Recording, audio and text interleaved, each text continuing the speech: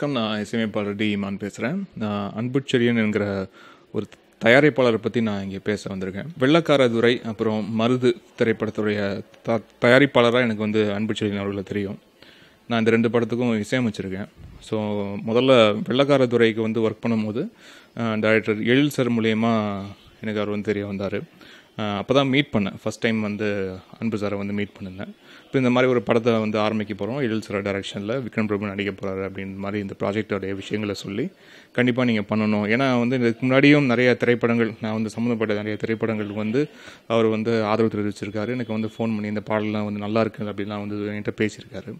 So வந்து அவருடைய first time வந்து ப்ரொடக்ஷனில் இறங்கும் போது அது கண்டிப்பாக நான் இசையமைக்கணும்னு சொல்லிட்டு எனக்கு வந்து ஒரு இசையமைப்பாளராக வந்து அணுகி என்கிட்ட வந்தார்.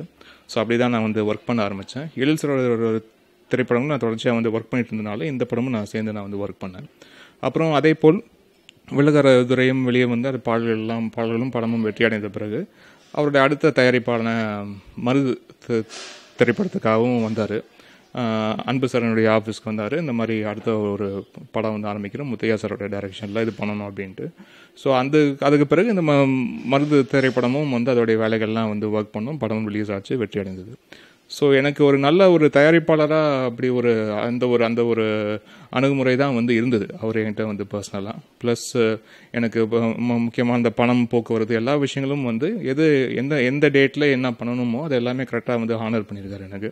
ஸோ அந்த மாதிரி எந்த ஒரு விஷயமும் வந்து ஒரு ப்ரொடியூசர் மியூசிக் டைரக்டராக வந்து அப்படி எந்த வித ஒரு நான் சிங்க்கும் எனக்கு வந்து இருந்ததே இல்லை சார்கிட்ட. அப்புறம் பொதுவாகவே வந்து ஒரு நல்ல ஒரு அந்த ஒரு நட்பு எப்போவுமே இருந்திருக்கு சாரோட. ஏன்னா அவருடைய ஃபேமிலி பற்றி விசாரிப்பேன் நான், அவரும் அது சார் என்னுடைய ஃபேமிலி பற்றிலாம் விசாரிப்பார். ஸோ எந்த ஒரு விஷயம்னா கூட டக்குன்னு ஸ்டுடியோ இங்கே வருவார், அடிக்கடி வருவார். வந்துட்டு நம்ம அந்த பாடல் கேட்குற விஷயமா இருக்கட்டும், அப்புறம் வந்து சாங் ரெக்கார்டிங் ப்ராசஸ், அப்புறம் ஷூட்டிங்க்கு முன்னாடி சாங்லாம் வந்து ரெடி ஆன பிறகு சார் இங்கே வந்து சாங் கேட்கறதுக்காகலாம் வருவார். ஸோ அந்த மாதிரி நிறைய முறை இங்கே வந்து போயிருக்காரு.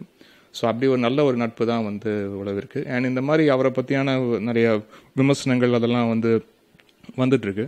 ஸோ அதை ஒவ்வொருத்தரும் அவருடைய பாயிண்ட் ஆஃப் வியூ வந்து சொல்லிகிட்ருக்காங்க. பட் எனக்கு வந்து பர்சனலாக அன்பு சாரை வந்து ஒரு நல்ல ஒரு தயாரிப்பாளராக தான் வந்து எனக்கு அடையாளம் நான் பார்க்குறேன்.